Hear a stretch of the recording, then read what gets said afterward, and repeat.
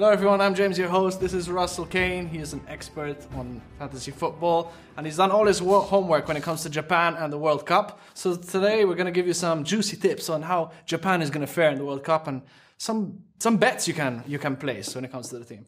Anyway, Japan sacked their head coach in April, right? Mm-hmm. So it's not the best preparation 2 months before the World Cup. No, it rocks the boat in any international level. If you're sacking your manager 2 months before the tournament, like as you say, not the best preparation. The Bosnian, Vahid Halilhodžić, he had lost the trust of his players. He started dropping the likes of Honda and Kagawa. They drafted in Akira Nishino, who's a bit of a legend in Japanese football. He was the guy that led them to their famous 1-0 victory over Brazil at Atlanta 96 at the Olympics. That team, that Brazilian team, had the likes of Rivaldo, Roberto Carlos, Bebeto.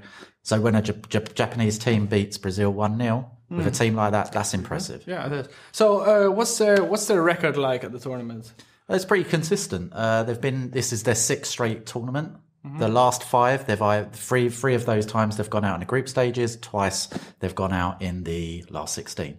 Okay, so and qualifying to get there this time, how did they fare with that? They played in the AFC. They automatically qualified for the second round of that. They won their group ahead of Syria. And then in the third round, they again won their group ahead of Saudi Arabia and Australia. But it was very close. There was only 1 point separating those 3 teams. I see.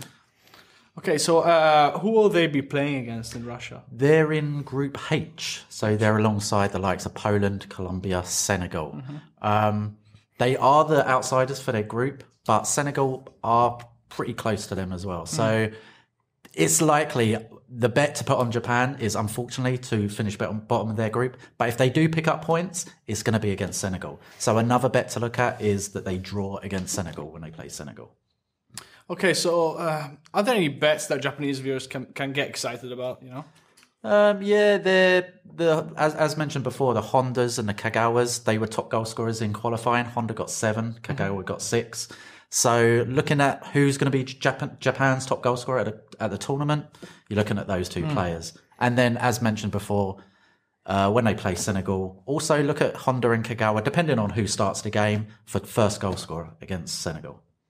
Okay, awesome. Thank you so much for the tips. And you've been in Japan recently, haven't you? A couple of months ago. Yeah, how was it? It was my favourite place I've ever been, Tokyo. Amazing place. Do I look Japanese with these things on my head? Not really, no. No one was walking around with football hats on. They did their research behind the scenes. This is weird. Okay. I don't know. That was poor research. Anyway, well, see you in the next video, guys. Thank you for watching. Bye. I'm supposed to have Pokemon, I think. I don't know. Anyway.